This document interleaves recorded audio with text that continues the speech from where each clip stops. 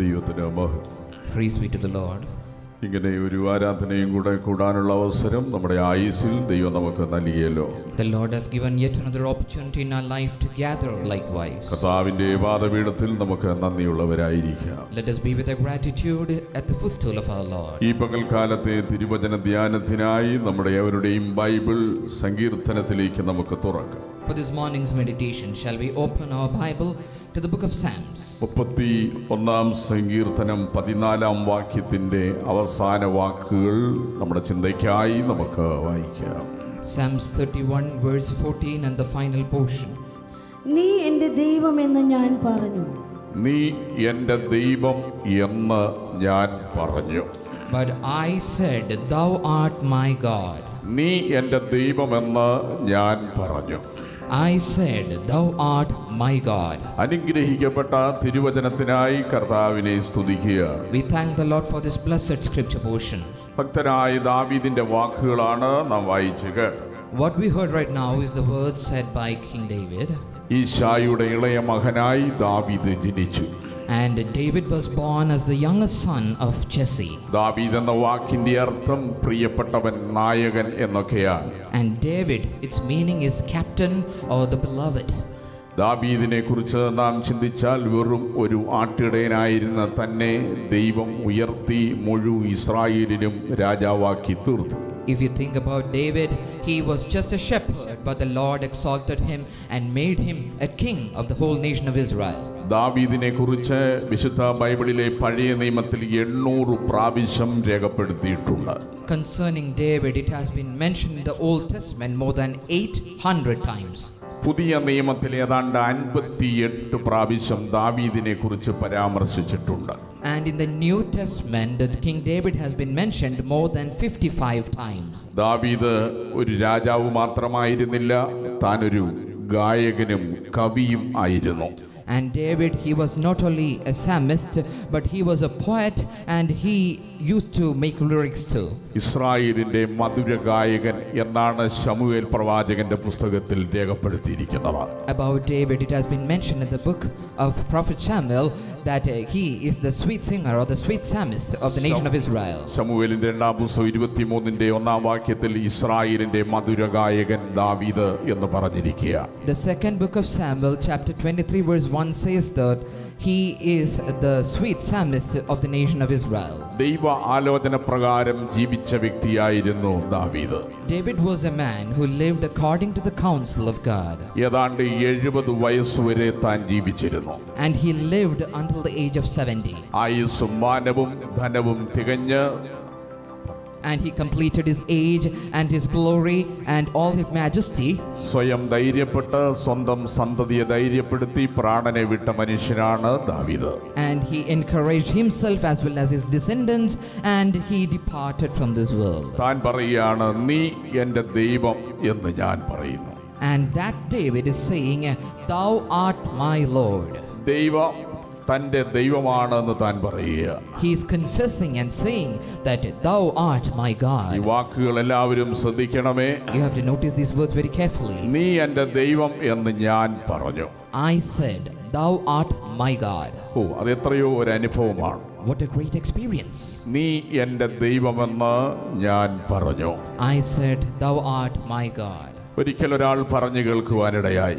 Once I happened to hear something like this. അദ്ദേഹം ഒരു വഴി സൈഡിൽ ഒരു യാചകനായ മനുഷ്യൻ ഇരിക്കുകയായിരുന്നു.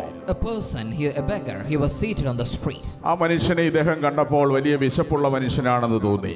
Beholding this man, he felt like that man was starving. ദിവസങ്ങളായി ആഹാരം കഴിച്ചിട്ടെന്ന് മനസ്സിലായി. He understood that that man had not food for long years. ഇദ്ദേഹം കടയിൽ ചെന്ന് ഒരു പൊതി ചോറും ഒരു കുപ്പി വെള്ളവും വാങ്ങിച്ചോണ്ട് വന്നു. He went to the store and he bought a parcel of food and a bottle of water.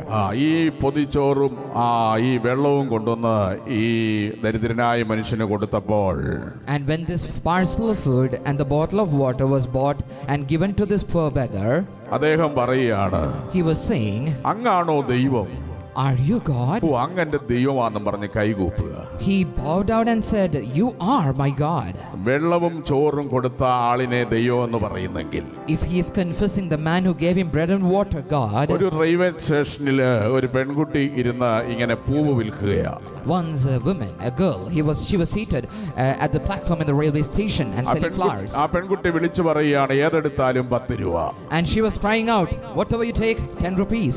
ഏതെടുത്താലും 10 രൂപ. Whatever you take, it's 10 rupees. അപ്പോഴാണ് ട്രെയിൻ വന്നു നിന്നു.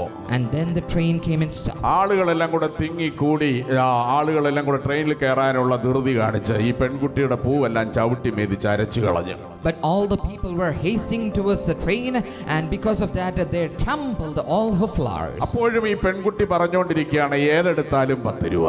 And then too the girl was saying, whatever you take, 10 rupees. എന്നാൽ അല്പം അകലെ ഒരു മാന്യനായ മനുഷ്യൻ ഇതെല്ലാം ശ്രദ്ധിച്ചുകൊണ്ട് നിൽക്കുകയായിരുന്നു. An honorable man, far off, he was looking at this girl. അദ്ദേഹം ഈ പെൺകുട്ടിയുടെ അടുത്ത് ചെന്നു. He went nigh to this പക്ഷേ ആ പെൺകുട്ടിക്ക് കാഴ്ചയില്ലായിരുന്നു. But this girl, she did not have sight. അവൾ പറയുകയാണ്, ഏതെടുത്താലും 10 രൂപ. She was saying, whatever you take, 10 ഈ rupees. മാന്യനായ മനുഷ്യൻ 500 രൂപ ഈ പെൺകുട്ടിക്ക് കൊടുത്തു. This honorable man gave her 500 rupees. അവൾ അത് വാങ്ങിയിട്ട് പറയുകയാണ്, After taking it, she said, അങ്ങാണ് ദൈവം. are you God? അങ്ങാണ് എൻ്റെ ദൈവം. You are my God. വെള്ളവും പൈസയും അതേ ആഹാരവും നൽകുന്നവനെ ദൈവം എന്ന് പറയുന്നെങ്കിൽ, Because if man is confessing the people who gave them bread and water and money as God, നമ്മുടെ ജീവിതയാത്രയിൽ നമുക്ക് വേണ്ട എല്ലാ നന്മകളും തരുന്ന ദൈവത്തെ നമുക്ക് പറയാൻ കഴിയുമോ? can you say that the Lord who has given all the goodness pertaining to your life, can you confess him as God? നീ എൻ്റെ ദൈവമെന്ന് ഞാൻ പറയുന്നു. I said, thou art my God. എല്ലാവരും വാക്യം എടുക്കണേ. Everybody should take this verse. വെള്ളവും ആഹാരവും പണവും നൽകുന്നത് ദൈവം എന്ന് പറയുന്നുവെങ്കിൽ, If the people of this world would call a person who gives them bread and water and money as God, ജീവനും ബലവും ആയുസ്സും ആരോഗ്യവും എല്ലാ നന്മകളും നൽകി സൗഖ്യത്തോടെ ദൈവം നമ്മെ സൂക്ഷിച്ചെങ്കിൽ ആ ദൈവത്തെ കുറിച്ച് പറയാൻ കഴിയത്തില്ലേ, നീ എൻ്റെ ദൈവമാണ്? can't you say about the God who has given you life, strength and all the goodness and the blessings of this life as God? നീ എൻ്റെ ദൈവമെന്ന് ഞാൻ പറയുന്നു. I will say you are my God. ഈ 31-ാം സങ്കീർത്തനം നമ്മളൊന്ന് പഠിക്കാൻ പോവുക. We are going to study this Psalms 31. എല്ലാവരും ബൈബിൾ തുറന്ന് ഈ 31-ാം സങ്കീർത്തനം എടുക്കണം. Everybody should open the Bible and come to Psalms 31. എന്തുകൊണ്ടാണ് നീ എൻ്റെ ദൈവമെന്ന് ഈ ഭക്തൻ പറയാൻ കാര്യം? Why is this devout man saying you are my God? ഒന്ന്, ദൈവമായ യഹോവ വീണ്ടെടുത്തു, അതുകൊണ്ടാ. Because the first thing, the Lord redeemed him. 5-ാം വാക്യത്തിന്റെ അവസാന ഭാഗത്ത് അങ്ങനെയാണ് എഴുതിയിരിക്കുന്നത്. That's how it is written in Psalms 31 verse 5, the final portion. വിശ്വസ്ത ദൈവമായ യഹോവേ, നീ എന്നെ വീണ്ടെടുത്തിരിക്കുന്നു. ഓ, നീ എന്നെ വീണ്ടെടുത്തിരിക്കുന്നു. Thou hast redeemed me. ഓ, ദൈവം നമ്മളെല്ലാം വീണ്ടെടുത്തതാ. The Lord has redeemed each and every one of us. വീണ്ടെടുക്കുക എന്ന് പറഞ്ഞാൽ എന്താണ് അർത്ഥം? What does it mean to be redeemed? വില കൊടുത്ത് വാങ്ങുകയാണ്. You are being purchased. നമ്മളെല്ലാം വില കൊടുത്ത് വാങ്ങിയതാ നമ്മുടെ കർത്താവ്. Our Lord Jesus purchased each and every one of us. നമ്മുടെ പിതാവ് നമ്മെല്ലാം വില കൊടുത്ത് വാങ്ങി. Our Lord Jesus, our Father, bought every one of us. സ്വാധീനമായത് അസ്വാധീനപ്പെട്ടു പോയപ്പോൾ അതിനെ വില കൊടുത്ത് വാങ്ങുന്നതിനെയാണ് വീണ്ടെടുപ്പ് എന്ന് പറയുന്നത്. Redemption means the uninfluenced is being purchased by the influenced. സകല മനുഷ്യരും ദൈവത്തിന്റെ സ്വന്തമായിരുന്നു. Every mankind was the possession of God. എന്നാൽ മനുഷ്യൻ ദൈവത്തിൽ നിന്ന് അകന്നുപോയി. But man went away from അവൻ God. പിശാചിന് സ്വന്തമായി മാറി. He became the possession of Satan. എന്നാൽ തന്റെ പുത്രനെ നൽകി നമ്മയെല്ലാം വീണ്ടെടുത്തു. But God gave his son and redeemed each and every one. പുത്രനെ നൽകി വീണ്ടെടുക്കുക എന്ന് പറയുന്ന ഒരു അത്ഭുതം തന്നെയാ. It is a miracle that son being given for redemption. ഏത് പിതാവാണ് സ്വന്തം പുത്രനെ സ്നേഹിക്കാതിരിക്കുന്നത്? Which father wouldn't love their own son? എന്നാൽ ആ പിതാവ് തന്റെ പുത്രനെ സ്നേഹിക്കുന്നതിനേക്കാൾ ഉപരിയായി നമ്മെ ഓരോരുത്തരെയും സ്നേഹിച്ചു. But that father, more than he loved his son, he loved each and every one of us. സ്പെയിനിലെ രാജാവായിരുന്നു അൽഫോൻസ് എന്ന് പറയുന്ന അദ്ദേഹം. Alphonse was a king in the kingdom of Spain. ആ സ്പെയിൻ എന്ന് പറയുന്ന രാജ്യത്തോട് യുദ്ധം ചെയ്ത ചില രാജ്യങ്ങൾ ഉണ്ടായിരുന്നു. There were certain nations which were fighting and quarreling and battling against Spain. ഒരു ദിവസം യുദ്ധം ചെയ്ത് ശത്രുക്കൾ ഈ അൽഫോൻസ് എന്ന് പറയുന്ന രാജാവിന്റെ മകനെ പിടിച്ചുകൊണ്ടുപോയി. One day these enemies, they came and took hold of the son of this king. അവനെ കൊണ്ടുപോയി ഒരു ഒളി സങ്കേതത്തിൽ പാർപ്പിച്ചു. And he was taken to a secret place. എന്നിട്ട് ശത്രുക്കൾ വന്ന് പറഞ്ഞു, And the enemies came and said, നിന്റെ മകനെ ഞങ്ങൾ തരാം, പക്ഷെങ്കിൽ നീ ഞങ്ങൾക്ക് കീഴടങ്ങണം. They said, we will give your son, but you have to surrender before us. ഇല്ലെങ്കിൽ നിന്റെ മകൻ മരിക്കും. Or else your son would നിന്റെ die. രാജ്യം രക്ഷപ്പെടും. Your kingdom would be saved. ഇല്ലെങ്കിൽ നിന്നെ ഞങ്ങൾ പിടിച്ചോണ്ട് പോകും. Or else we will capture you. നീ മരിക്കും. You will die. നിന്റെ രാജ്യം നശിക്കും. And your kingdom will die. എന്തു വേണമെന്നുള്ളത് നീ തിരഞ്ഞെടുത്തോണം. Now you have to choose what you want. അപ്പോൾ ഈ വാക്ക് കേട്ടപ്പോൾ അദ്ദേഹത്തിന്റെ മുഖഭാഗം മാറാൻ തുടങ്ങി. And his face started to change. എന്ത് ചെയ്യണമെന്ന് അറിയാതെ താന്റെ മുഖഭാഗം മാറി. He was confused about what to choose. കൊട്ടാരത്തിൽ നിന്ന് അലറി. He cried out, ആരവിടെ? Who is there? മന്ത്രി ഓടി വന്നു. And the minister came താൻ in. ഇങ്ങനെ വിവരങ്ങൾ ധരിപ്പിച്ചു. And he made informed of all the things. എന്റെ പുത്രനേക്കാൾ എനിക്ക് വലുത് എന്റെ രാജ്യവും എന്റെ പ്രജകളുമാണ്. And more than my son, it is the citizens of this nation that I take hold on. അതുകൊണ്ട് അവൻ മരിക്കട്ടെ.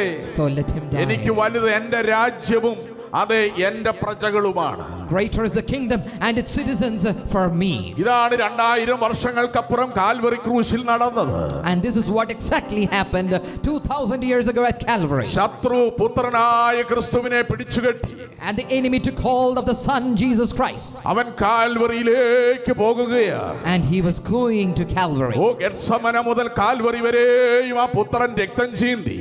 And Gethsemane until Calvary, the Son of Man was shedding his blood. ഭാരമേറിയ കുരിശും ചുമന്നുകൊണ്ട് ക്രൂശിലേക്ക് പോകുകയാണ്. And he is taking up that heavy laden cross and walking all the way to the Calvary. അവൻ കാൽവറിയിലേക്ക് പോകുകയാണ്. And he was departing to Calvary. വീണ്ടും എഴുന്നേറ്റു. And he went and വീണ്ടും എഴുന്നേറ്റു. he fell and he stood up oh again. കാൽവറിയിലേക്ക് പോകുന്ന യേശു.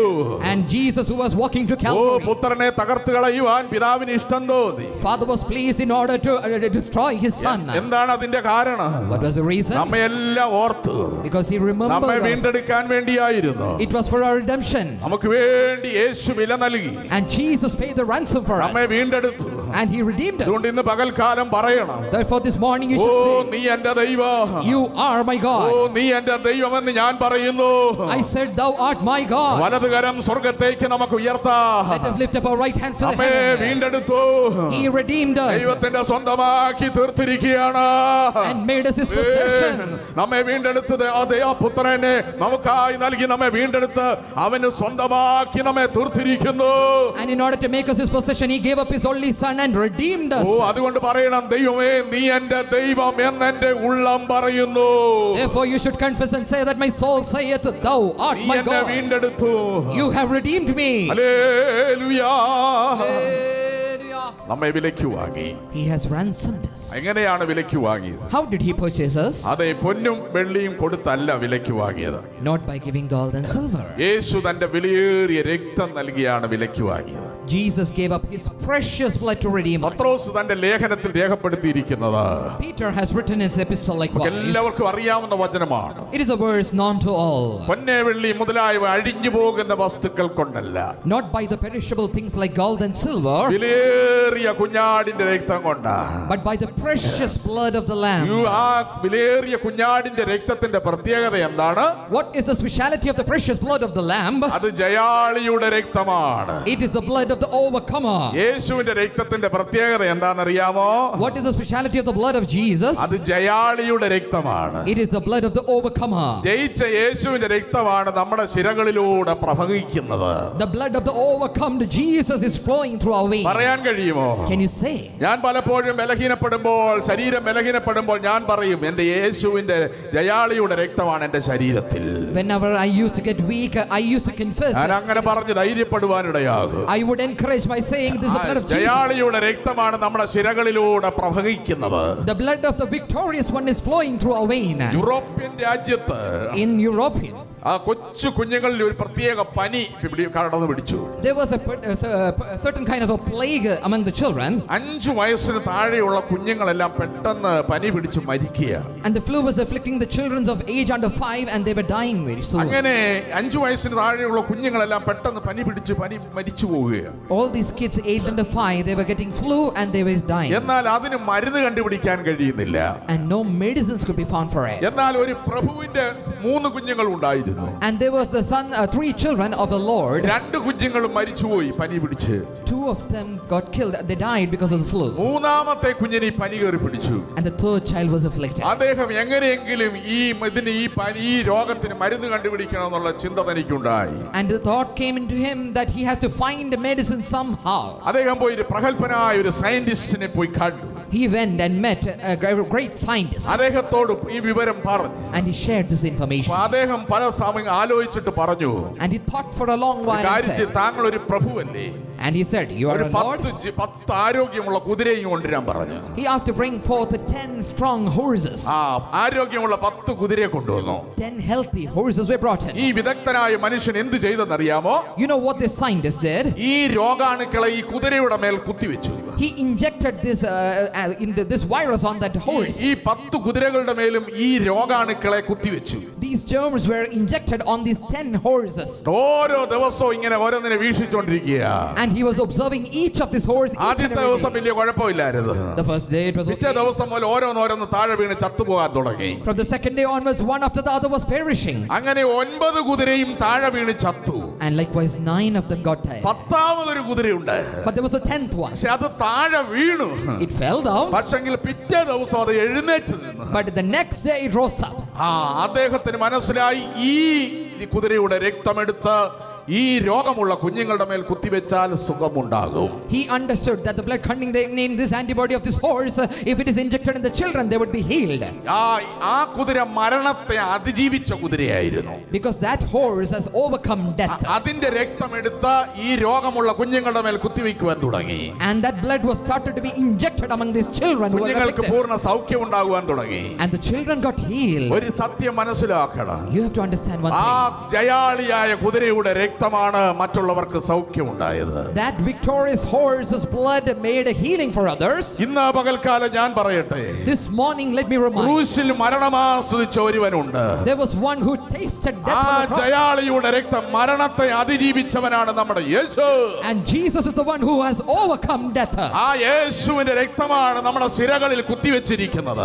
And it is the blood of that Jesus has been injected in our ഈ veins. പകൽക്കാലം ആരെങ്കിലും രോഗികളായി ബലഹീനരായി ഭാരത്തോടെ പ്രയാസത്തോടെ വന്നിട്ടുണ്ടെങ്കിൽ, this morning time, if anyone is sick and weak in the presence of the Lord, യേശുവിന്റെ രക്തം നിങ്ങളുടെ ശരീരത്തിൽ കുത്തിവെക്കാൻ പോകുക.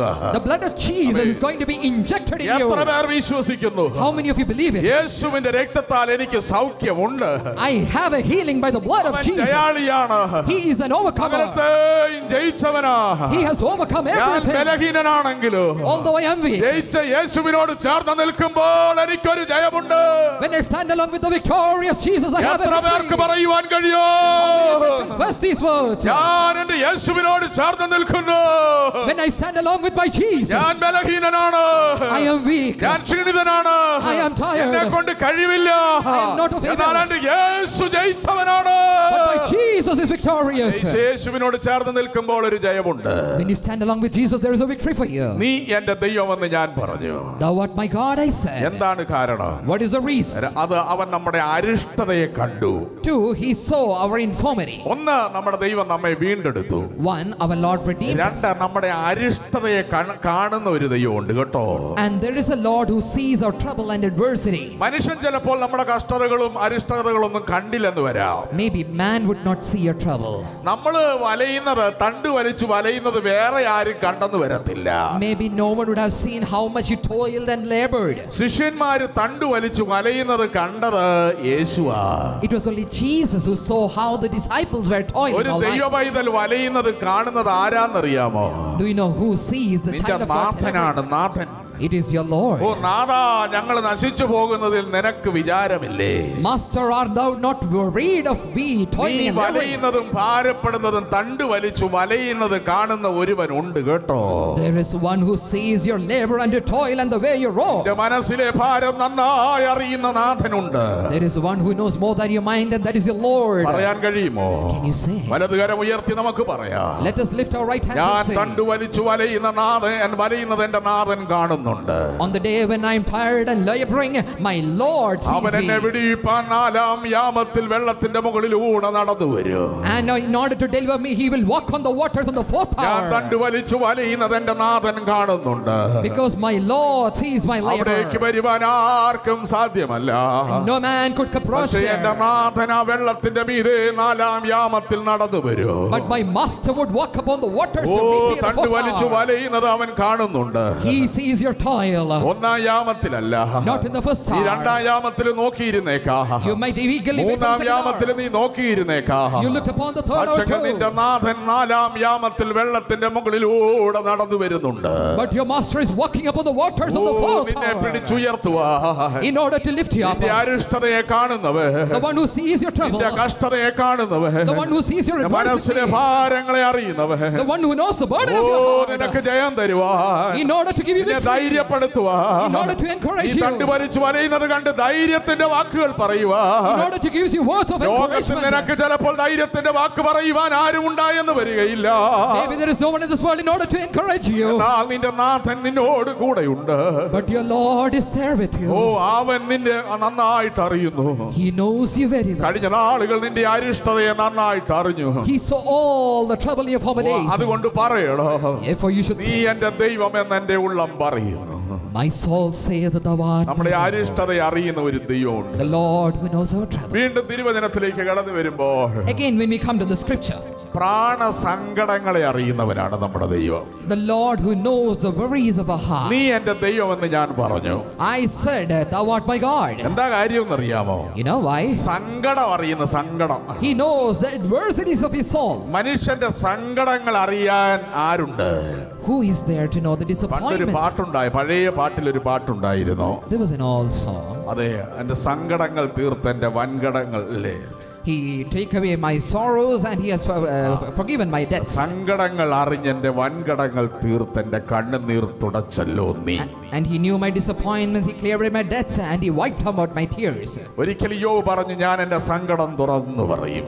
Once Job said, I will. ആരോടാ പറയുന്നത്? To whom is he saying? മനുഷ്യരോട് ഞാൻ പറയത്തില്ല. I will not say to any man. യോബിന്റെ പുസ്തകം 21-ാം വാക്യം. The book of Job, chapter 21 and verse 4 shall we read. ഞാൻ സങ്കടം പറയുന്നത് മനുഷ്യനോടോ? ഞാൻ സങ്കടം പറയുന്നത് മനുഷ്യരോടോ? Am I complaining to a man? സങ്കടം ഞാൻ മനുഷ്യരോട് പറയത്തില്ല. I will not complain to man. യോബിന്റെ പുസ്തകം 10-ാം വാക്യം വായിക്കുമ്പോൾ, When we come to the 10th chapter and the first verse also, ഞാൻ എന്റെ സങ്കടം തുറന്നു പറയും. I will confess my fear and my disappointment. ഞാൻ എൻ്റെ സങ്കടം തുറന്നു പറയും. ഞാൻ എന്റെ സങ്കടം തുറന്നു പറയും. I will leave my complaint upon myself. നമ്മുടെ സങ്കടങ്ങൾ മനുഷ്യരോടൊന്നും പറയാനൊക്കത്തില്ല. We cannot speak all our complaints. and disappointments. ആരോടെങ്കിലും എന്തെങ്കിലും പറഞ്ഞാൽ അത് അവര് വലുതാക്കി കളയും. If you say to someone, they would enlarge പിന്നെ it. അതിനേക്കാൾ വലിയ സങ്കടമായിട്ട് മാറും. Then it will become a more burden. യോബിന് അത് മനസ്സിലാക്കിയത് കൊണ്ട് പറയുകയാണ്, Understanding this, Job said, ഞാൻ എന്റെ സങ്കടം മനുഷ്യരോട് പറയത്തില്ല.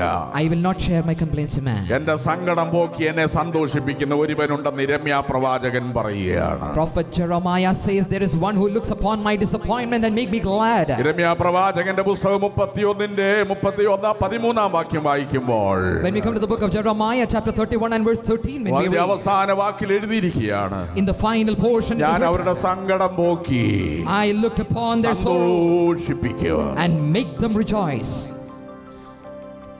ഞാൻ അവരുടെ ദുഃഖം മാറ്റി സന്തോഷമാക്കും. ഞാൻ അവരെ ആശ്വസിപ്പിച്ച് സങ്കടം പോക്കി സന്തോഷിപ്പിക്കും. I will comfort them and make them rejoice from their sorrow. അതുകൊണ്ടാണ് യോസഫിനെ കുറിച്ച് അവന്റെ യോസഫിന്റെ സങ്കടത്തിൽ അവനെ വിടിവിച്ച കൃപയും ജ്ഞാനവും കൊടുത്ത ദൈവം. That's why about Joseph it is said that the Lord who gave him grace and delivered him from his disappointment said about Joseph. അപ്പോസ്തല പ്രവൃത്തികൾ 7-ാം അധ്യായം അതിന്റെ 10-ാം വാക്യം വായിക്കുമ്പോൾ, Acts of Apostles chapter 7 verse 10, when we read, യോസഫിനെ സങ്കടത്തിൽ നിന്ന് വിടിവിച്ച the one who delivered him out of his affliction, കൃപയും ജ്ഞാനവും അവന് കൊടുത്തു. gave him favor and wisdom. എന്നാൽ ദൈവം അവനോട് കൂടെ ഇരുന്നു സകല സങ്കടങ്ങളിൽ നിന്നും അവനെ വിടുവിച്ചു. ആരെ കുറിച്ചാ പറയുന്നത്? About whom it is mentioned? യോസഫിനെ കുറിച്ചാണ് പറയുന്നത്. It is said about Joseph. ഓ, സങ്കടം പോക്കി അവനെ സന്തോഷിപ്പിക്കുക. Delivered him out of all afflictions and gave him rejoice. യോസഫിനോട് ചോദിച്ചാൽ ഭയങ്കര സങ്കടം ഉണ്ട് പറയാ. If you ask Joseph, he would share a lot of sorrow. പിതാവ് പറഞ്ഞതനുസരിച്ച് സഹോദരന്മാർക്ക് ഭക്ഷണമായിട്ട് പോയതാ. He obeyed his father's command and went with food for his brethren. ലവന്മാരെല്ലാം കൂടെ പിടിച്ച് അവനെ പൊട്ടക്കിണറ്റിലിട്ട്. They all took him and put him in a barren well. ഓ, കിണറ്റിലോട്ട് പിടിച്ചിട്ടപ്പോൾ പറഞ്ഞു കാണും. In the well he might have said, അച്ചാച്ചന്മാരെ എന്നെ ഇടരുതേന്ന് പറഞ്ഞു കാണും. He would have cried out, brothers, don't put me in there. ഓ, അച്ചാച്ചന്മാരെ എന്നെ ഈ പൊട്ടക്കിണറ്റിൽ ഇടരുതേ. Oh my brethren, do not put me in this barren well. അച്ചാച്ചന്മാര് പിന്നെന്താ ചെയ്തത്? What did his brothers do? പൊട്ടക്കിണറ്റിൽ നിന്ന് അവനെ വിറ്റ് കളഞ്ഞു. They sold him. അച്ചാച്ചന്മാരെ എന്നെ വിൽക്കരുതേന്ന് പറഞ്ഞു കാണും. He might have cried, brothers, don't sell ഇങ്ങനെ me. യോസഫിന് ഒത്തിരി സങ്കടമുണ്ട് പറയാൻ. Joseph had a lot of sorrow. എന്നാൽ വചനം പറയുന്നത് എന്താണ്? But what does the word of God say? സങ്കടം പോക്കി The Lord took away his കൃപയും affliction, ജ്ഞാനവും അവന് കൊടുത്തു. gave him favor and wisdom. ഓ, അപ്പോസ്തല പ്രവൃത്തി 7-ാം അധ്യായം 10-ാം വാക്യം വായിക്കുമ്പോൾ Acts of Apostles chapter 7 verse 10 when we read. വായിച്ചാട്ടെ. Shall we read? എന്നാൽ ദൈവം അവനോട് കൂടെ ഇരുന്ന് സകല സങ്കടങ്ങളിൽ നിന്നും അവനെ വിടുവിച്ചു. മിസ്രയീം രാജാവായ ഫറവോന്റെ മുൻപാകെ അവന് കൃപയും ജ്ഞാനവും കൊടുത്തു. സങ്കടമൊക്കെ മാറ്റി കൃപയും ജ്ഞാനവും ഒക്കെ ദൈവമാ കൊടുക്കുന്നത് കേട്ടോ. So it is the Lord who takes away the affliction, gives them favor and wisdom. ഓ, ഇന്ന് പകൽക്കാലം This morning നിന്റെ time, ഹൃദയത്തിലെ സങ്കടങ്ങളെ അറിയുന്ന ഒരുവനുണ്ട്. there is one who knows the burden of your heart. കൃപയും ജ്ഞാനവും ദൈവം നിനക്ക് തരാൻ പോവുക. And the Lord is going to give his favor and wisdom.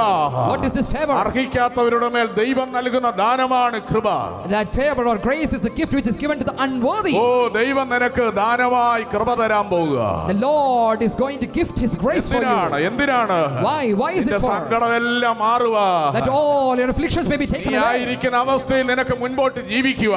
In order to live in the way that you are. നിന്റെ ഭവനത്തിൽ നിനക്ക് ജീവിക്കുക. In order to live in your house. ഓ, നീ പോകുന്ന സ്ഥലത്ത് നിനക്ക് ജീവിക്കുക. In order to live in the ways of your work. നിന്റെ പ്രവർത്തന മേഖലകളിൽ In all the workplace. അവൻ നിനക്ക് കൃപയും ജ്ഞാനവും നൽകുകയാ. He is giving you grace and wisdom. വിശ്വസിക്കുന്നവർ കരമുയർത്തി ഒരു ഹല്ലേലൂയ പറയട്ടെ.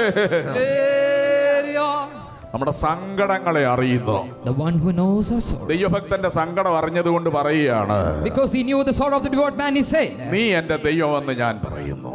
I would say, thou art my Lord. അടുത്തത് എന്താണ് അങ്ങനെ പറയാൻ കാരണം? What is the next reason why he says? ശത്രുവിന്റെ കരത്തിൽ നിന്നെ ഏൽപ്പിച്ചിട്ടില്ല. He has not cast you into the hands of the enemy. 8-ാം വാക്യം ഒന്ന് വായിച്ചു നോക്കിക്കേ. Read verse 8. 31-ാം സങ്കീർത്തനത്തിന്റെ 8-ാം വാക്യത്തില് Psalms 31 verse 8 it says, ശത്രുവിന്റെ കയ്യിൽ നീ എന്നെ ഏൽപ്പിച്ചിട്ടില്ല. ശത്രുവിന്റെ കയ്യില് നീ എന്നെ ഏൽപ്പിച്ചിട്ടില്ല. Thou hast not shut me up into the hand of the enemy. അതുകൊണ്ട് നീ എന്റെ ദൈവമെന്ന് ഞാൻ പറയുന്നു. Therefore I would say, thou art my Lord. നീ പാർക്കുന്നിടത്ത് തന്നെ ശത്രുവുണ്ട്. Wherever you dwell, the enemy is there. പക്ഷെ അവന്റെ കരത്തിൽ നിന്നെ ഏൽപ്പിച്ചിട്ടില്ല കേട്ടോ.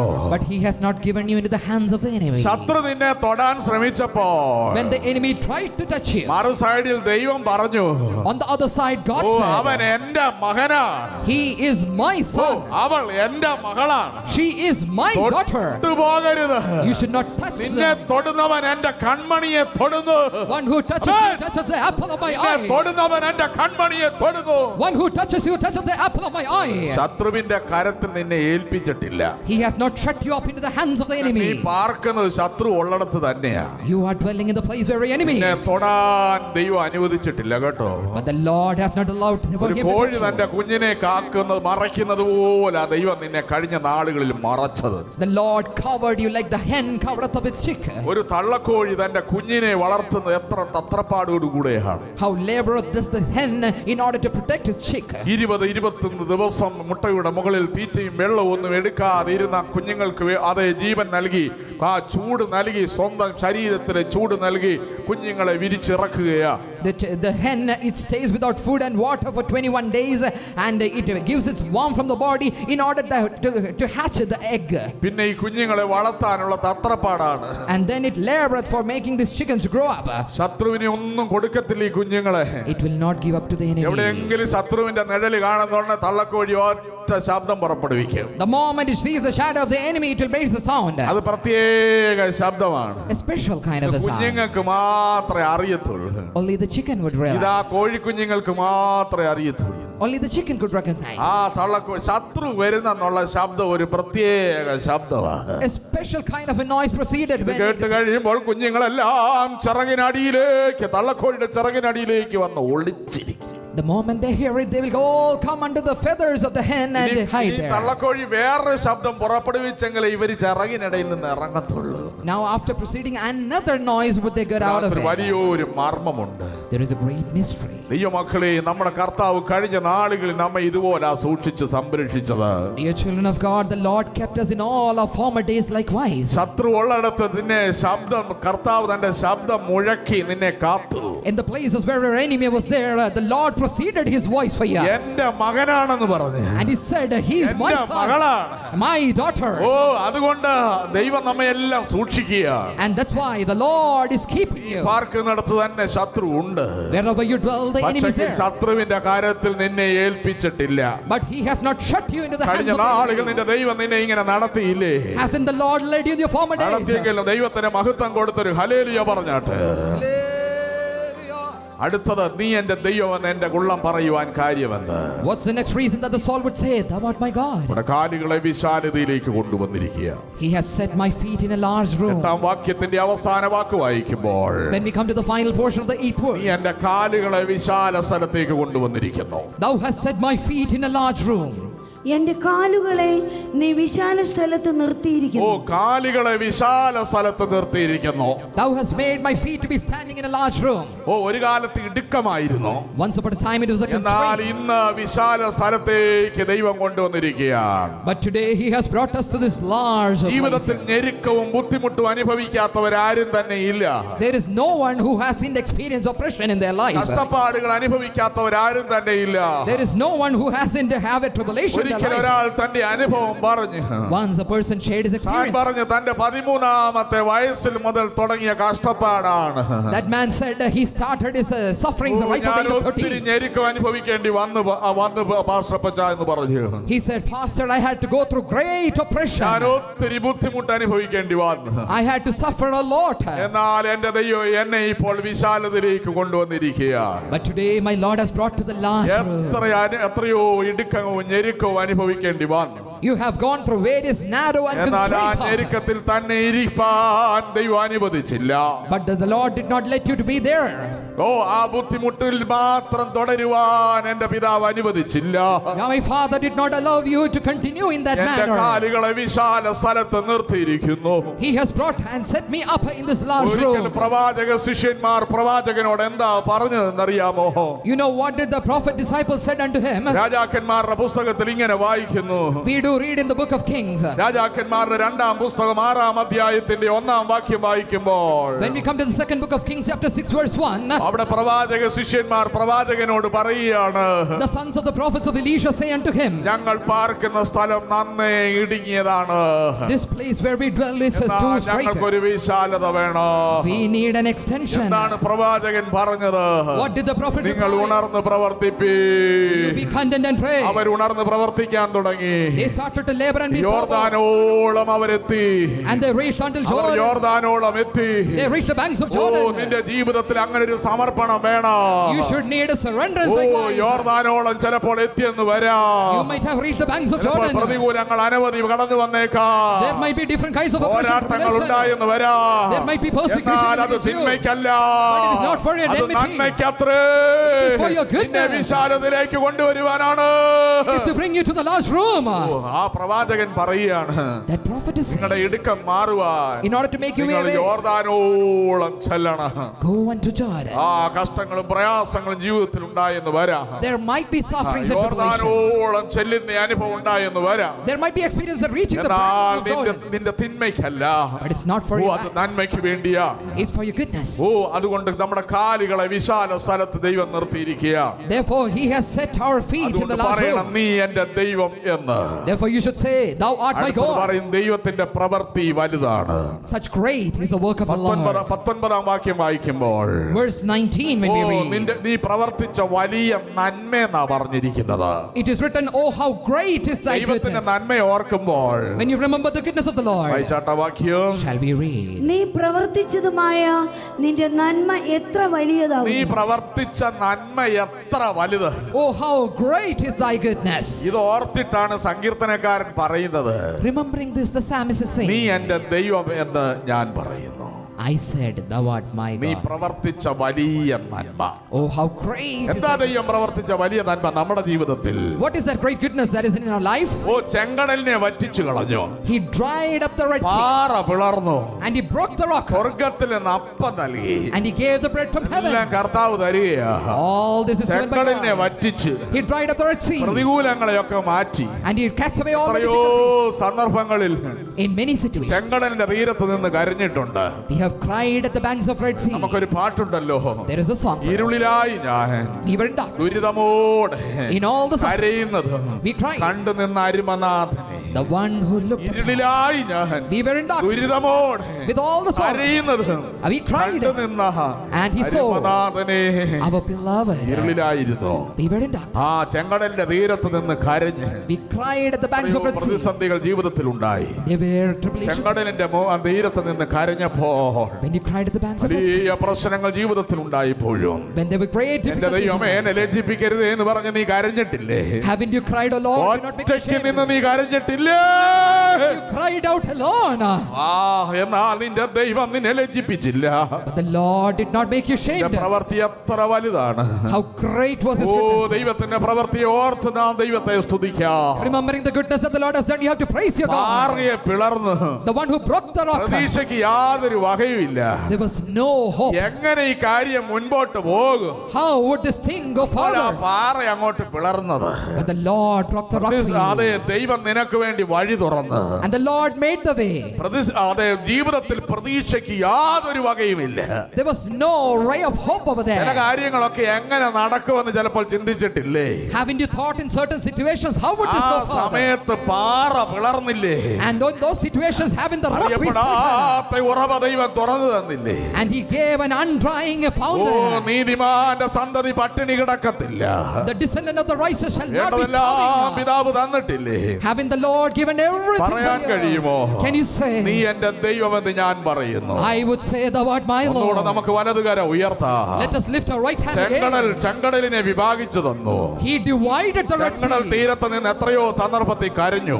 Many a time you stood at the brink and എന്നാൽ said, ചെങ്കടലിനെ വറ്റിച്ചവൻ നിന്നോടുകൂടെയുണ്ട്. but the one who dried up the Red Sea is there with you. പാറയെ പിളർന്നവൻ നിന്നോടുകൂടെയുണ്ട്. The one who smote the rock is there with you. സ്വർഗീയ ആഹാരം നിനക്ക് തന്നു. He gave you heavenly food. സ്വർഗത്തിൽ നിന്ന് അപ്പം നൽകിയെന്ന He gave the bread from heaven. രോഗശാന്തി മക്കളുടെ അപ്പമാണ്. And the divine healing is the bread of the മരണത്തിന്റെ disciples. താഴ്വരയിലൂടെ കടന്നുപോയപ്പോഴും കർത്താവ് സൗഖ്യം തന്നില്ലേ?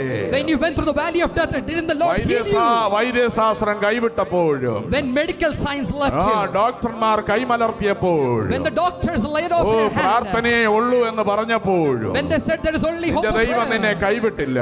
the Lord did not leave you. അപ്പൊ സ്വർഗത്തിലെ അപ്പം നിനക്ക് തന്നു. He gave you the bread from heaven. രോഗശാന്തിയാകുന്ന അപ്പം നിനക്ക് തന്നു. He gave you divine healing. സൗഖ്യം തന്നു. He gave you healing. അസ്ഥികളെ ബലപ്പെടുത്തി. And He strengthened ഈ your bones. പകൽക്കാലവും നിന്റെ അസ്ഥികളെ ബലപ്പെടുത്തുവാൻ അവൻ ശക്തനാ. This morning time He is able to strengthen your bones. വിശ്വാസം ഉണ്ടോ? Do you have that faith? നിനക്ക് പറയാൻ കഴിയുമോ? Can you say it നീ boldly? എന്റെ ദൈവമെന്ന് എന്റെ ഉള്ളം പറയുന്നു. My soul saith, thou art my God.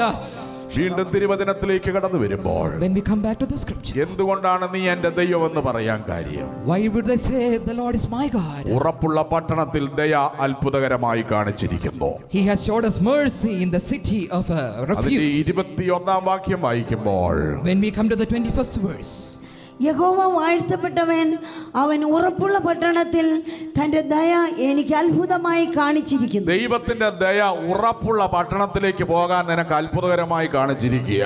And the mercy of the Lord has given you the way to go to that strong city. ഈ ലോകത്തിലെങ്ങും ഉറപ്പുള്ള ഒരു പട്ടണമില്ല. In this world there is no city that is strong. ലോകത്തിൽ എത്രയോ പട്ടണങ്ങളുണ്ട്. There are many cities in this world, എന്നാൽ അതൊന്നും ഉറപ്പുള്ളതല്ല. but none of them are strong.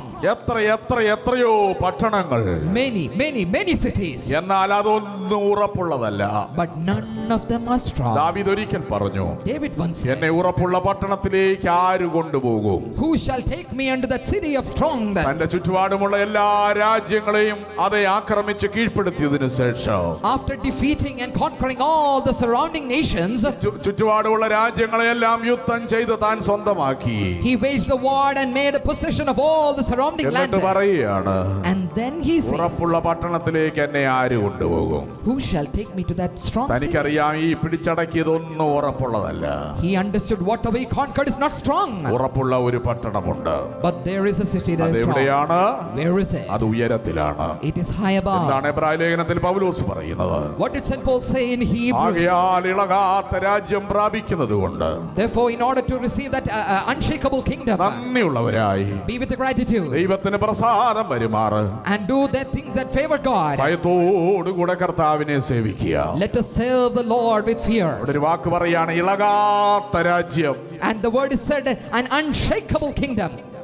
ആകയാൽ ഇളകാത്ത രാജ്യം പ്രാപിക്കുന്നത് കൊണ്ട് നാം നന്ദിയുള്ളവരായി ദൈവത്തിന് പ്രസാദം വരുമാറ് ഭക്തിയോടും ഭയത്തോടും കൂടെ സേവ ചെയ്യുക. ഇളകാത്ത രാജ്യം, that unshakable kingdom. ഉറപ്പുള്ളത് ഈ ലോകത്തിൽ ഒന്നും തന്നെ ഇല്ല. There is nothing that is strong in this world. ഈ ഭൂമിയിൽ ഒന്നും തന്നെ ഉറപ്പുള്ളതില്ല. Nothing is strong in this world. എന്നാൽ ഉറപ്പുള്ള ഒരു പട്ടണം നമുക്കായി ഒരുക്കപ്പെടുന്നു. But there is a city that is being prepared that is strong. വെളിപ്പാട് പുസ്തകം 21-ാം അധ്യായം വായിക്കുമ്പോൾ, when we come to the book of Revelation chapter 21, when we read, അത് പുതിയ യെരൂശലേം എന്നാണ് കാണുവാൻ കഴിയുന്നത്. we see that city is called the New Jerusalem. ഉറപ്പുള്ള പട്ടണമാണ്. It is that city that is ഈ strong. ലോകത്തിലെങ്ങും ഉറപ്പുള്ളതൊന്നും കാണാൻ സാധ്യമല്ല.